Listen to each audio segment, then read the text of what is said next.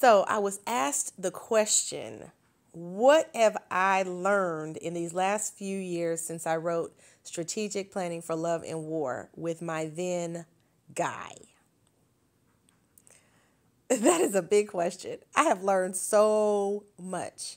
Number one, I didn't marry him. So I learned not to be crazy and stupid and end up with somebody who treated me horribly. How about that? Number two, I learned to stand on my own 2 feet and in my faith as opposed to relying on somebody else to validate me. I think it's important to realize that you can love somebody and somebody can even love you, but that doesn't mean you're supposed to be with them. And that's what that project was all about, is helping men and women to see themselves and love themselves and then hopefully love someone else. Being able to either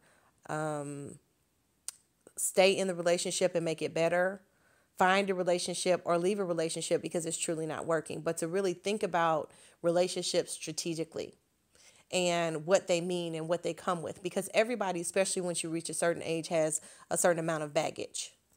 Something else I learned was to ask more questions and to try to get to know a person for who they really are and who they're not.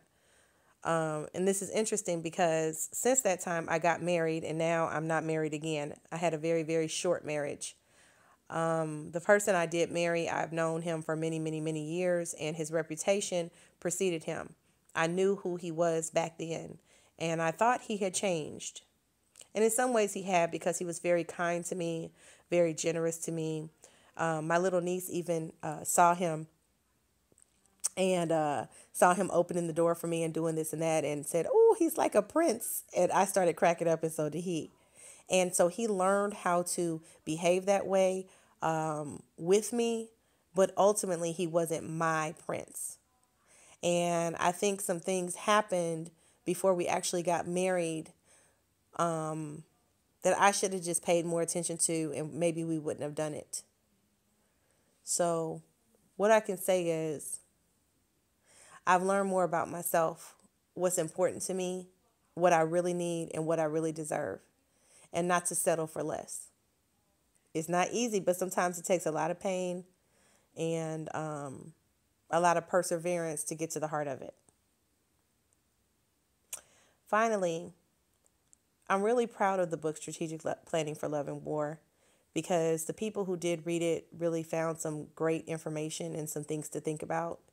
And I guess I'm a little sad that more people didn't read it, but I'm also glad that maybe it wasn't time, because had I or we had success with that book when it came out, we probably would have ended up together, and then I wouldn't have even been in my right mind enough to record these things and to stand for people, for help, and for hope, because I was not in the best position after we acted out the drama of the whole book. So here we are. First of all, I love God first. I love myself.